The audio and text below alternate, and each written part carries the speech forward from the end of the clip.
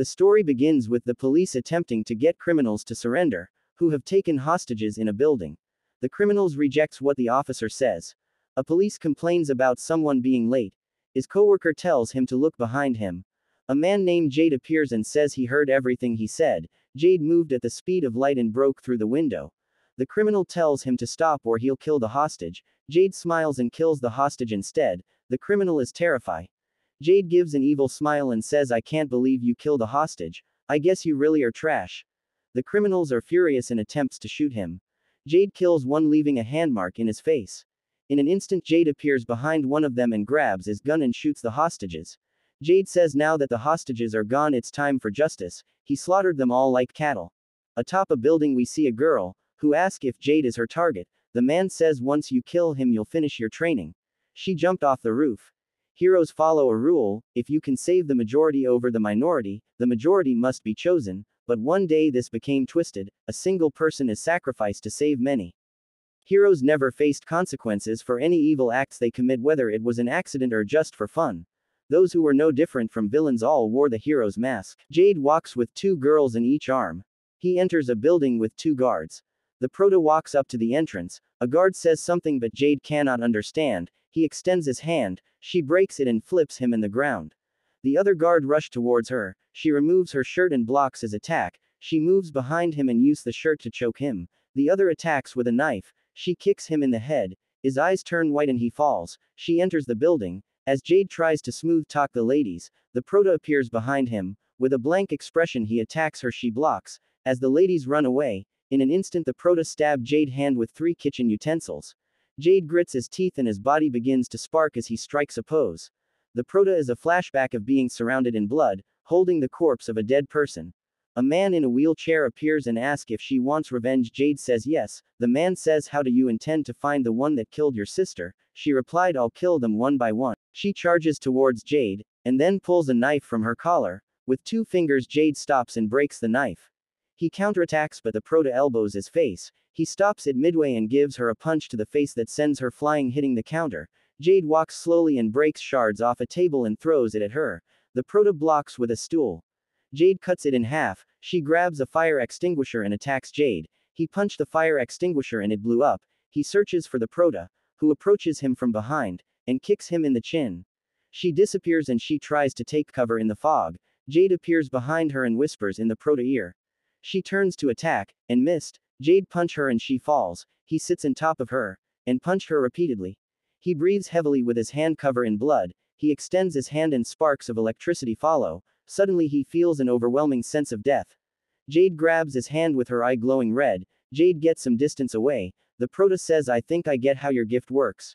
She tears out a lump of flesh from his neck. He screams and says, were you playing with me? She responds, was I not allowed to? He charges at her, gripping his shoulder. She hits him and he falls. His eyes slowly opens and he sees her walking towards him. His body begins to shake as he caresses self. Jade was then surrounded by corpses that tried to hold him down. Jade runs towards a window, smiling like a child. The prota then grabs his face. The prota says, I hope you come back as a decent human being. Before smashing his head in the concrete, she stares at his body for a moment before leaving. The man in the wheelchair warns her that they'll come after her and they'll be stronger than Jade. She says, I'm ready. She recollects the time she made the decision to walk down this bloody path. At the scene of the crime, an officer says Jade's successor has already been chosen, when he's not even buried yet. His partner says that's how they operate, but the officer hopes it's someone normal. Just at that moment someone knocks the door open and crawls in the floor. He grabs the corpse by the hair and places its head near his ear. And says, I'll avenge you, while jumping his head in the floor. He licks his bloody palm and memories of the deceased floods his mind. He says, I found her. The name of this man is Chaos. In the next scene the prota is workout, showing us that artwork of a body. And the TV they talk about the hero clan who defeated the villains in an war. And tighten their grip in the world that is now basically under their thumb. Some time has passed since Jade was killed, but there is no mention of him in the news. The question remains, are they scared to show weakness or was he expendable? The prota takes a marker and cross out Jade picture in a board that is covered with other pictures. She enters a bar. A got changed, she called the owner master. There is one person in the bar, with a devilish smile. The owner leaves to go into the inventory. Chaos stares at the prota as he points a gun at the man's back. Blue light flashes and she appears in front of Chuaz. She twists his arm and points a knife to his neck. Chuaz screams in pain. He tells the Proto to calm down. He just came to talk, but for someone who's going to kill him. She's cute.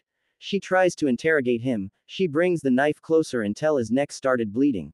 Chaos took up a cup of coffee and drank it while analyzing her moves. He then deciphered that she could steal powers. He tells her to put the knife away, and gives her a piece of paper and she should come alone. In an old city that has become nothing more than rumble, the Proto walks the streets. She stops in search for Chaos. She turns around, and stares him down. Chaos is impressed. He shoots at the Proto. She sidesteps and dodges. She runs and breaks off a rear view mirror. She takes cover, and utilizing the mirror, she measures the trajectory and finds where he's shooting. She revealed a sliver ball in a slingshot, but using the power of Jade, she flings it, but Chaos dodge and comments and the destructive power of the steel ball. She used Jade's lighting speed. Chaos aim for the Proto but hears noise for the lower level. The Proto rushes in. Chaos takes out his shotgun and shoots, but the Proto knocks it sideways. Chaos flips it and fires again. She knocks the gun again. He takes out a pistol, and she grabs it midway. For the first time he stops smiling. The Proto press his pressure point, and the ammo fell out. He stares at the gun for a moment, then the Proto headbutts him. She takes a large dagger and says hello. Chaos responds hello. She says go to hell. Chaos covers his face when suddenly hands appear from out of a wall. The Proto slash at the hands but hit metal that was covering it.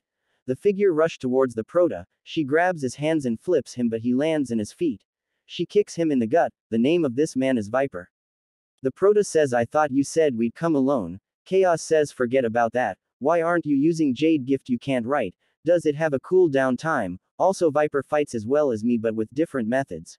She punched Viper in the face. He knees her in the gut. She cough blood and falls but use Viper ability to escape.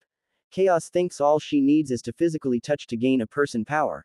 Viper says we need to get her, that's why you call me and didn't alert the clan. Chaos agreed but says he has a bad feeling about her. What do you mean? He tells Viper not to worry. The Proto hides behind a building coughing, feeling naive. She didn't think he would bring back up. Viper is skilled and has a powerful gift, so she has no choice but to kill Chaos first.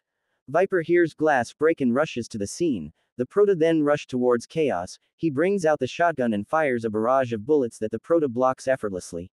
She throws a knife that hits his shoulder. He staggers as the Proto grabs the knife and swing the knife at his neck, but Viper nicks her in the face from being.